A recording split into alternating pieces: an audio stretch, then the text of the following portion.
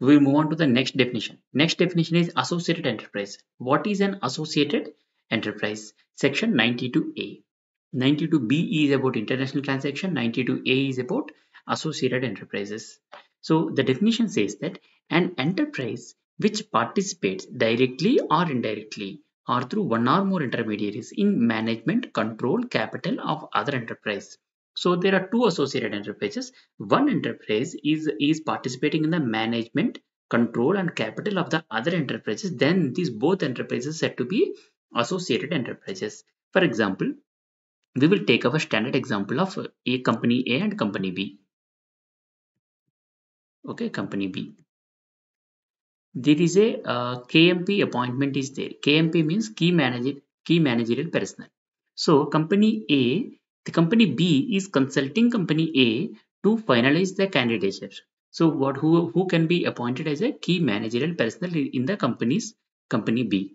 Then in this particular case, as A is having the decision control on the management of the company B, then A and B are said to be associated enterprises. This is a direct connection, direct association. So for example, let's take this same example only, company A and company B. Yeah. So company A, B and C. So company A is having a control on company B. Company B in turn is having a control on company C. A is participating in the appointment of key KMP for company B, and company B is participating, having a decision control on the company C for the appointment of KMP. Now in this case, A and B are associated enterprises and B and C are associated enterprises, and indirectly the law says here indirectly means here A and C also becomes associated enterprises because B is having a control on C. So here B and C can be an associated enterprises of A. Now we'll see that I have given the same definition, same example here also. If A Limited participates in B Limited management, then A and B are associated enterprises. This is a direct association. If B Limited participates in C Limited management, then B and C are associated enterprises of A Limited. So this is the first point. This talks about the associated enterprises, enterprise. Point number one talks about enterprise. Point number two talks about persons. Like I can say enterprise means they are talking about the company, LLP, partnership firm, like that. In point number C, they are only talking about the persons. Persons also same point. Whoever is having the directly or indirectly or through intermediary or through one or more intermediaries, if they are having a management control capital of other enterprises, a decision power, then their companies are said to be associated enterprises. For example, there is Ambani is there, Mukesh Ambani. So Ambani has invested in two startups, startups A, startup B. In this, he invested 51% and 51%. He purchased 51% stake in both the companies, company A and company B. So even though there is no direct relation between company A and company B, in this case, then still these both are said to be associated enterprises because there is a common person. Common person is having a holding in both the companies. That is point number B. If one or more persons participate directly or indirectly or through one or more intermediaries in management, control, or capital of two different enterprises. Here A and B are two different enterprises. They don't have a direct connection, but there is one person, Ambani, is holding a stake in both the companies. In summary, what is associated enterprises? Associated enterprises means the enterprises which participate either directly or indirectly or through intermediaries in the management, control and capital of the other enterprises. That is point number one. Point number B is about the persons. If a person or through one or directly or through one or more intermediaries having a participates in management, control and capital of the common enterprises, then also those enterprises are said to be associated enterprises. That is the definition of associated enterprise provided in section 92A. Similar to deemed international transaction, we have seen in that earlier international transaction definition. Similarly, there is a deemed associated enterprises also. So what are these deemed associated enterprises? See, over a period of time, they identified 13 different categories where they don't fall under the definition of associated enterprises, but still they are considered as a deemed associated enterprises. So what are the situations? For example, if I say I have a company and my friend is also having a company. So he is dependent on me, and whatever raw material that I am providing to him, he is dependent on for the further production of for his company. Okay, and I am the only provider of raw material to him. So he is the only purchaser for me. So 100% raw material he is purchasing from me only. Then me and my friend company are associated enterprises. Similarly, I advanced a loan to him, which is actually contributing to more than 51% of the total assets. 51% of the total assets of his company. Then also we both can be said to be associated enterprises.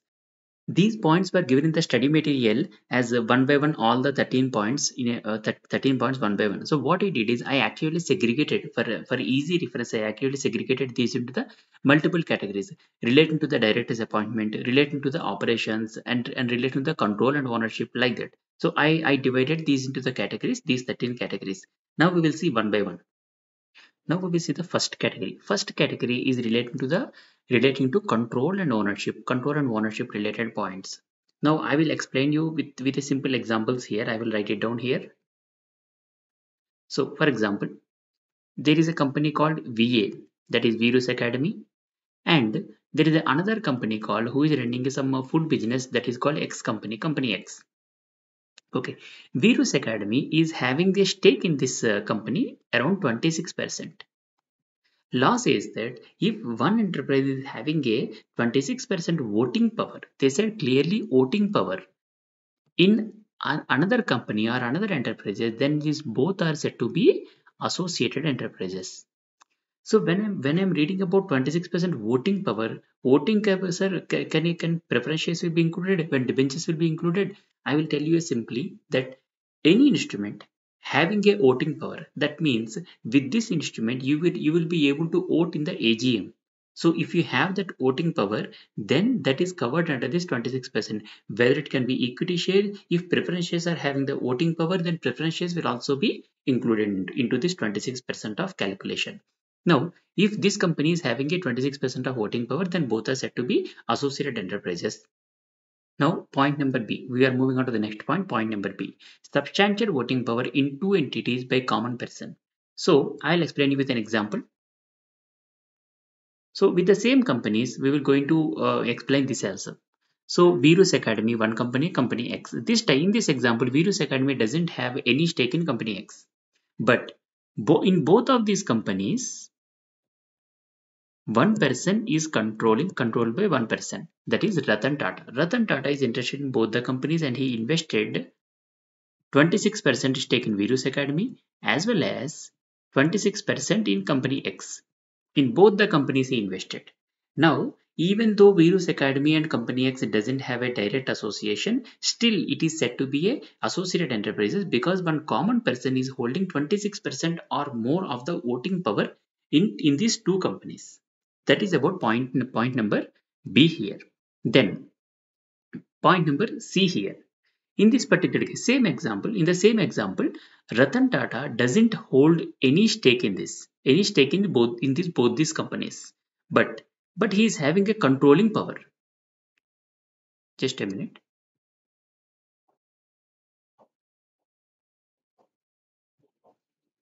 So he doesn't have any stake in this both the company, but he is still having a controlling power in both the companies. The controlling power.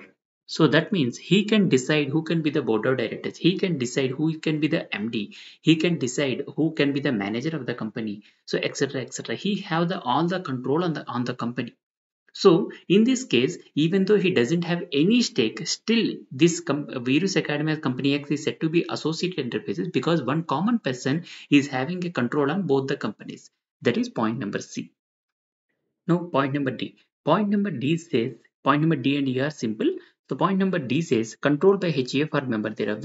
Where one enterprise is controlled by a HAF, and the other enterprise is controlled by a member of such HUF. That means there are two members, there are two enterprises, or these two members are belongs to one HUF. Then these both enterprises are said to be associated enterprises. That is what the point number D says. Now the last point under this category, that is E. Point number E says that simply one enterprise, if one enterprise is having a 10% or more, 10% or more interest, that means interest in the capital, 10% or more if he is invested in firm, association of persons or body of individuals, then that enterprise can set then particular firm AOP or BOA is said to be associated with this particular enterprise. Okay, that is point number E. So there are total 5 points in this category that is related to control and ownership. The first point says direct relationship. One enterprise is holding a 26% or more of the voting power in other enterprise, then both are said to be associated enterprises. Say point number two.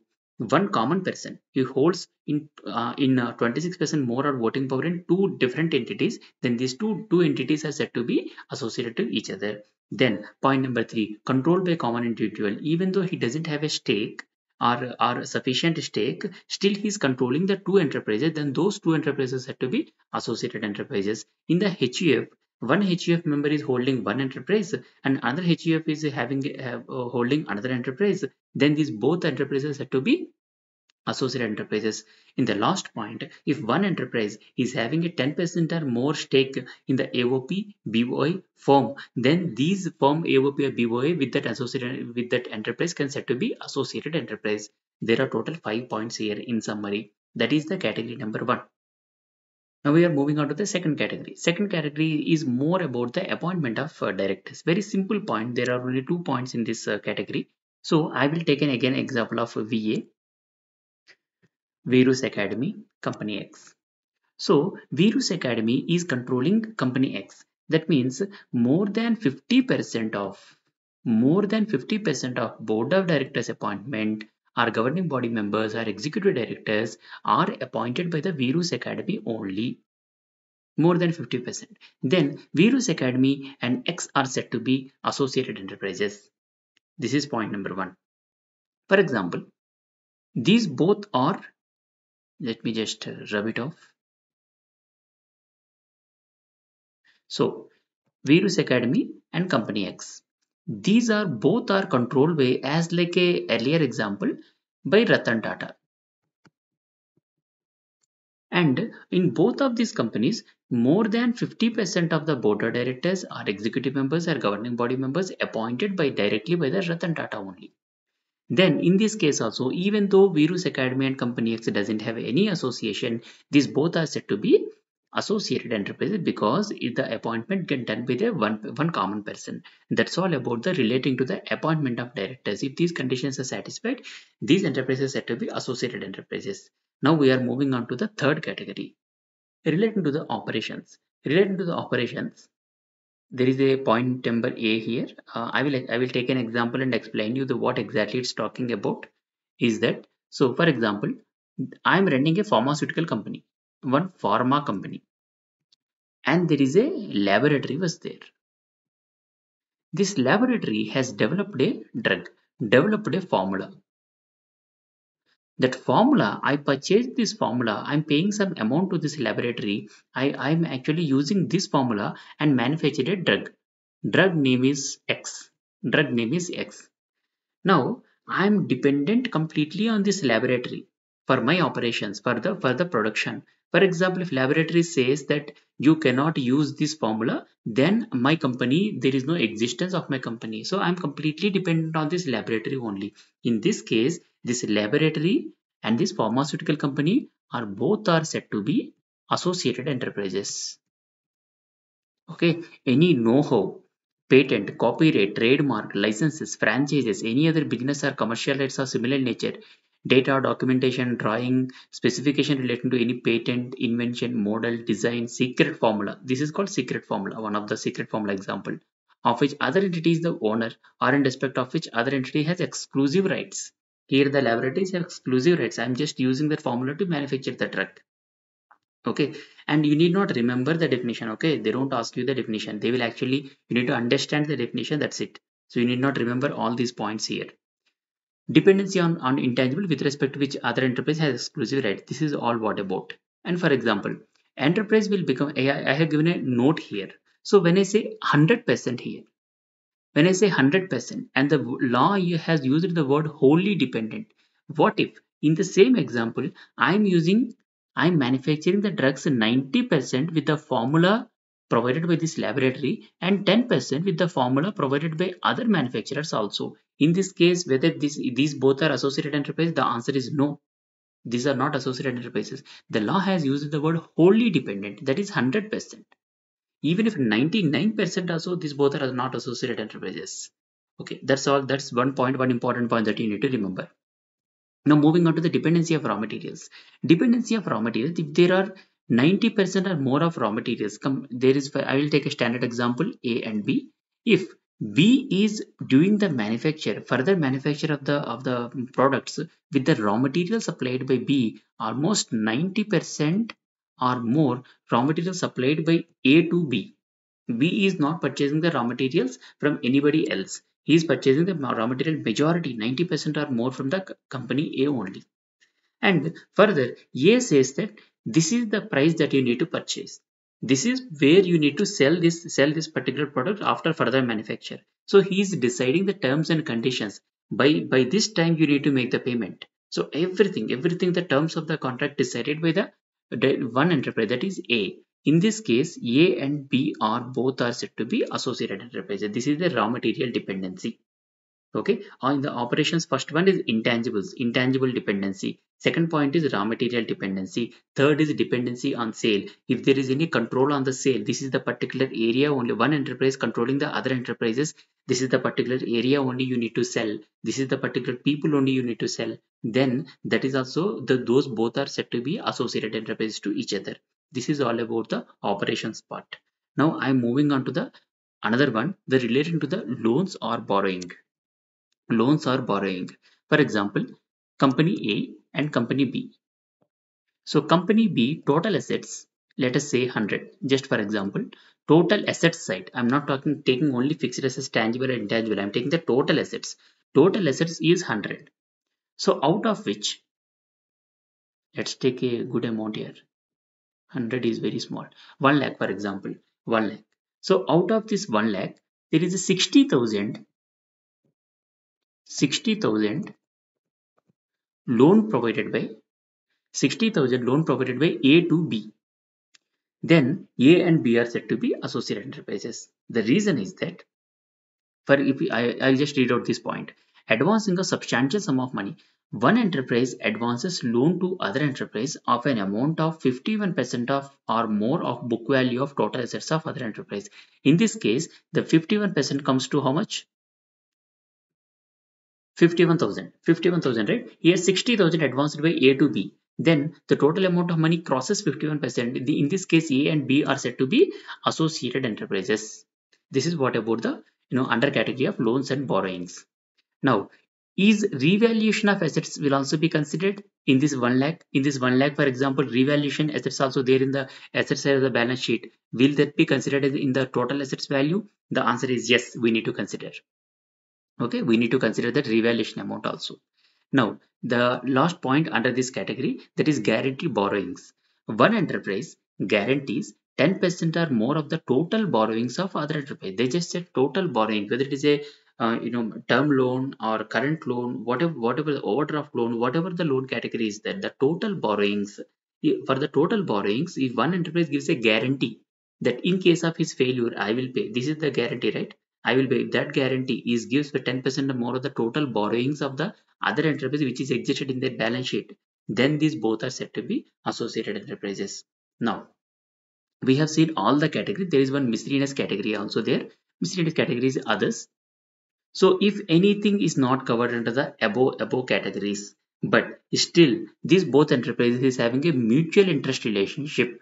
If they both enterprise having a mutual interest relationship which is not covered under any of the parts above, then also both are said to be associated enterprises. That is this miscellaneous point says. This is all about associated enterprises and deemed associated enterprises. What you need to do is you just need to remember the concept behind it instead of reading this multiple times. Reading multiple times, just understand these concepts. So nobody will ask you a question. Even I expect that nobody will ask you a question, what is an associated enterprise is, and give me the definitions. No, they don't ask you that question. They will directly ask the descriptive. Sorry, they don't. They directly ask the practical questions only.